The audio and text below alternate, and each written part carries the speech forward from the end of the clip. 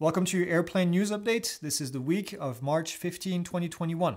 This week I got three topics, three-ish. The first one is we're going to talk about travel announcement, travel records that we broke over the last week, which is a really, really good sign. We'll talk about the PHAK that's getting an update and a few other things that are getting an update as well. And then I'll talk about some, I called it a few briefs, aircraft briefs. It didn't fit in one story, so I'm making one story with three different sub-stories in it. So let's get to it. First thing this week is good news. We are finally starting to break some records in terms of passenger enplanement. Enplanement is number of passengers that are traveling over a specific period of time.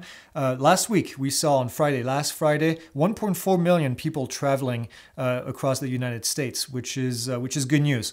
These are the numbers that we've been waiting to see for a while. If you were here last week, I talked about the pilot shortage that's possibly around the corner in a year or two when we start to rehire. I've seen a lot of airlines starting to post that they're starting to have class dates, calling back people to go fly. So this is really, really good.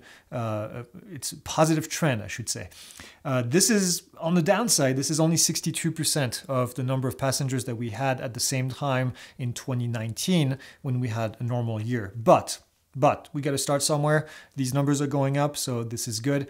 Obviously, a lot of these numbers can be attributed to Texas and Florida that have kind of relaxed their COVID-19 restrictions. And of course, this is spring break this week, so a lot of people are traveling for that. So going to these two locations. It'll be interesting to see how the numbers kind of change and or increase or decrease or don't change based on seeing more people going to these locations.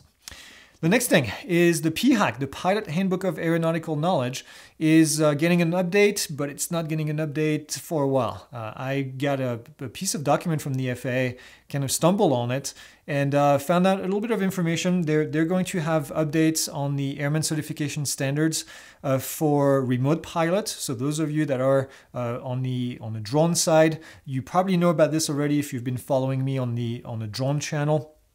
There's updates on the ACS, Airman Certification Standards, for private, instrument, commercial, for helicopter, but no changes for airplane. So if you're studying for airplane, private, commercial, or instrument, there's no real changes coming up, which is good, which is kind of expected.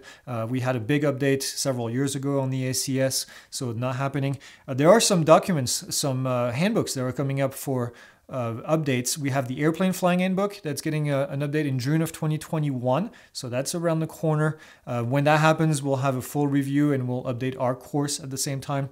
The PHAK, Pilot Handbook of Aeronautical Knowledge, September of 2022. Now, I find this interesting. Ever since I've been in aviation, it feels like we've had updates to the PHAK every 4 years. The last update that we had was 2016, and now we have another one 6 years later in 2022. So September 2022, mark your calendars.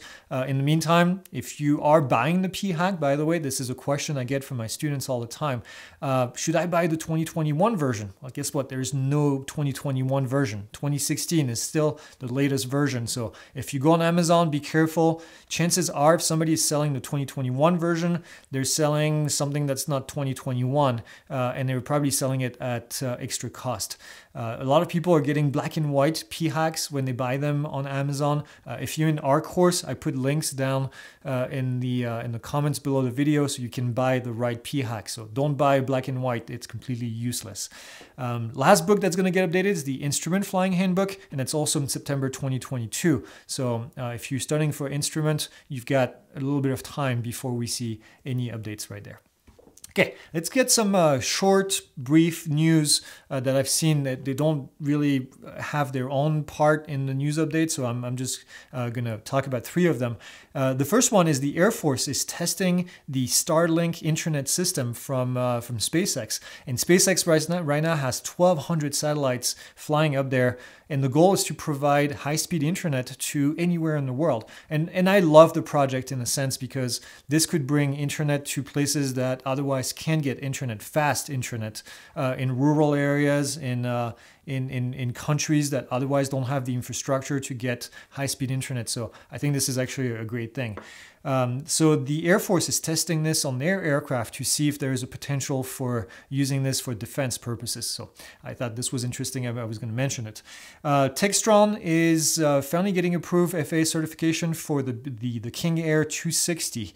And the King Air 260 is larger than the previous King Air. The C90 series was quietly put aside a couple months back, and then now they have the 260. It comes with auto throttle, it comes with pressure control, a new pressure control, and then a pressurization control, I should say, and then a weather radar that's been updated as well. So that you guys should know. And if you like aircraft, you can see a picture of the cockpit right here. It's got a lot of buttons, and it looks pretty cool. Another aircraft that is in testing now, this hasn't been approved by the FAA just yet or certified, is the Dassault Falcon 6X. This is a 16-passenger jet, and they did their first flight in Bordeaux, France, flying at 40,000 feet, flying at Mach 0.8, which is pretty fast for one of these jets. And this comes after some pretty tragic news from Dassault, where one of the grandson of the founder of Dassault, Olivier Dassault, died in a helicopter crash last week in the north of France, and that came kind of as a, well, obviously as a surprise, but he was an active pilot. He actually has a lot of speed records that he set with the Dassault aircraft, and he was also a politician in France and a lot of things, so this is kind of a big deal. But the aircraft in itself can fly 5,500 nautical miles, so a big range, top speed at 0.9 Mach, and then 51,000 feet of altitude. So not a small aircraft. If you've ever seen a Dassault jet, they're just absolutely beautiful, and they've made their reputation based on that. Just a beautiful aircraft inside and outside. So I thought I would mention this. That's it. That's all I have for you guys this week. As always, like, subscribe if you're not subscribed to the channel just yet. We do this every week at the same time, same release time, every Friday morning. Keep you guys up to date on what goes on in the airplane industry. We also have a drone one, if you are not familiar. We have a drone channel where we talk about drone news.